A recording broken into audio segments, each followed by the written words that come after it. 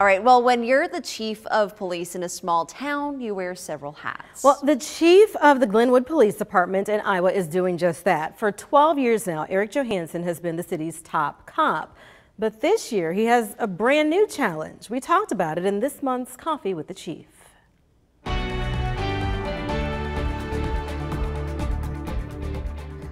What would you say is your greatest challenge right now as chief of the Glenwood Police Department? Fuel prices have thrown, I think, every department for a little bit of a loop when they double in price. It's definitely strained my fuel budget for this fiscal year for sure. I'm concerned about next fiscal year that we may have budgeted too low. So has it affected how you guys do your job? We need to make sure that if they're not actively patrolling, the cars are shut off and that type thing. I mean, we still are going to go out and patrol. We're still going to run radar and do everything that we need to do. Right now you are experiencing, or you have experienced trouble hiring and keeping police officers. Tell me about the challenge it has been for you recently. There has been a huge swing from when I first got into law enforcement, where even a small town we'd have 30 to 50 applicants, and now we have maybe 10 to 12, which is extremely concerning. It's hard for us to, we can't, I guess, compete with the larger cities.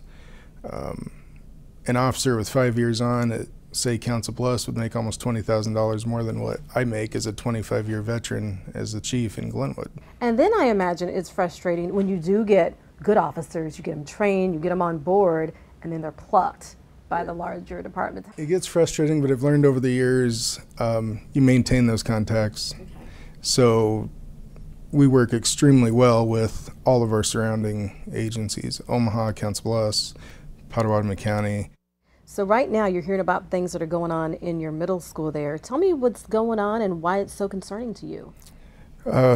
Currently we've had some issues with vaping with the middle school. We've had several citations we've had to issue this year, and I guess it really concerns me for how young the children are that are in the middle school, and the fact that they're vaping and the impact that vaping has, the amount of nicotine that's in each vape that would be influencing these kids.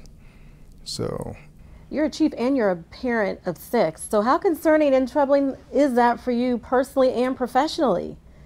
It really concerns me. And we try to get the information out there to the parents that vaping is a real concern. The impact and addiction impact that it could have on these kids is unbelievable. Scary, isn't it? It is very scary. Yeah. Your job is to protect the city and to keep everybody safe. What kind of pressure goes along with that? It can be overwhelming if you allow it to be, for sure. There's a lot of sleepless nights some days, and other times you're confident that who you have working is going to do the right thing. Yeah. There's something that keeps you awake at night. Whenever we have large events going on, that concerns me. Just with the current environment and how things have happened in other cities.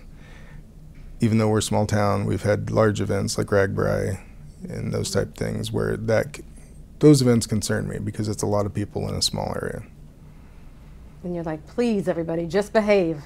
Just make it through the night.